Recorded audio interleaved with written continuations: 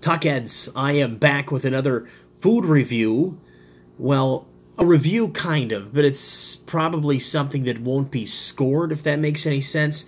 Just because it's something we all, well, already like, and probably would get a perfect 10 anyway. And here's the package.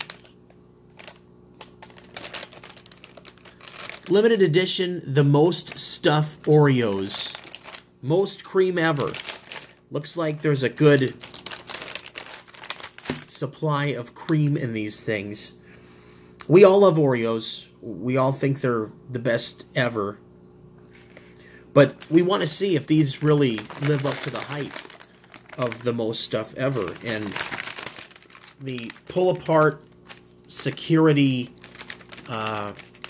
packaging now that keeps the moisture out of the cookies, especially those people that live down south that I know that watch this stuff probably really appreciate it because you keep that humidity out. Up here in the North Woods where it's below 0 today, it really doesn't matter. It's not a bad winter up here, seriously, but it's already getting old. All right, here they are. You know, this is pretty, you know, sizable. It's a normal Oreo shell, but the cream in the middle, quite a bit. Let's do the twist. Yep, the one end does come off quite easily.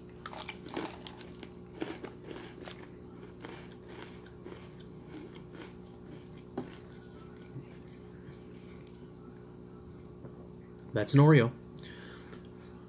The cream filling is basically 2 regular patties, or maybe a regular and a double stuff back to back. You can kind of tell they're almost put together. When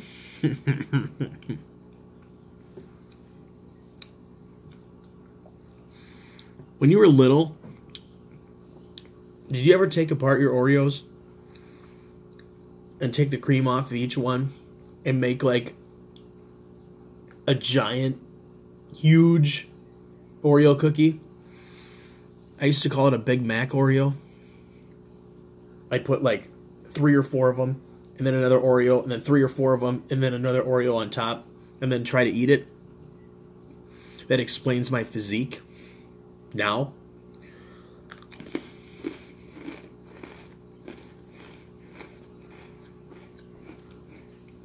You're obviously going to get less cookies because, I mean, check this out. I mean, they're pretty thick cookies, tanky cookies. So you get, let's see, 1, 2, 3, 4, 5, 6 in a roll. So you only get 18 cookies, but only 18 cookies and so much cream filling. I mean, enough for like 36 cookies. So you're getting a bunch of the cream filling.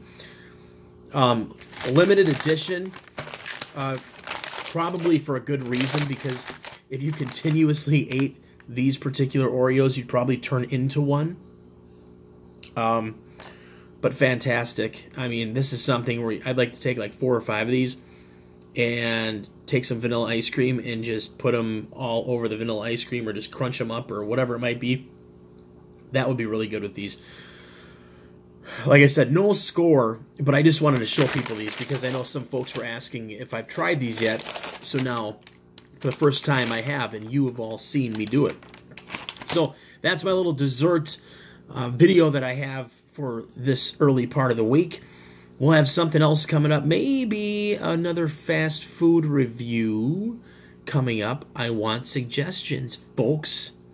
Let me know what you want to see from me, and we'll try to get her done. Usually I can, you know, get a pretty good turnaround. If I know where it is or what it is, I can usually get my hands on it pretty quick. So let me know in the comments below what you want to see. Have you tried these Oreos yet? Do you like them? Let me know in the comments below. Flip a like on the video if you can, if you liked it. If you didn't like it, put a thumbs down. That's okay too.